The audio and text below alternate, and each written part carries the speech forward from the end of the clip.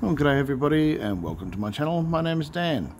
I work at a local supermarket and like to show you what I've collected the previous week. Generally I don't keep the corporate coins that much anymore, the Woolies ones, plenty of those, let them go through.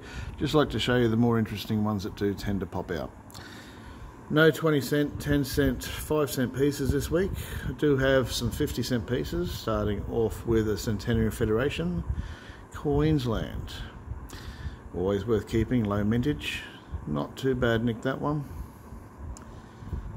A couple of the IATSIS coins. Not in the greatest nick, a little bit of smudging.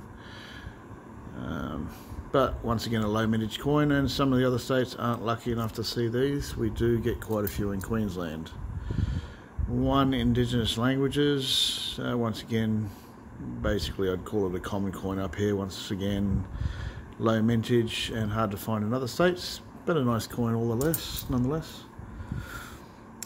Post office, we have the Great Australian Coin Hunt number 2. I don't have any ones this time. D for Dingo, not too bad that one. U for Ulysses Butterfly, starting to show its age a little bit. And the Great Australian Coin Hunt number 3, Crux. It's not too bad. Got 2 from the post office. The dinosaurs. They're the latest release ones. They're nice coins. I do like these. There we go. So a couple of the post office coins.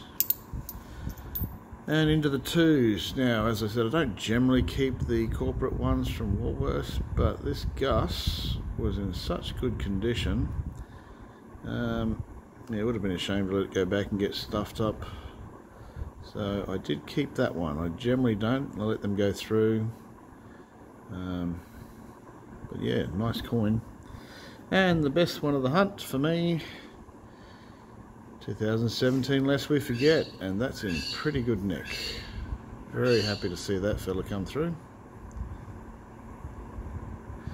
Nice to see that. We are still getting quite a few, the AU and S, the Socceroos have basically dropped off, but yeah, there's still plenty of coins out there to be had. You watch the other guys noodling live, there's still quite a few coins being found. Anyway, you guys have a great week, and I will catch you next week. Stay safe.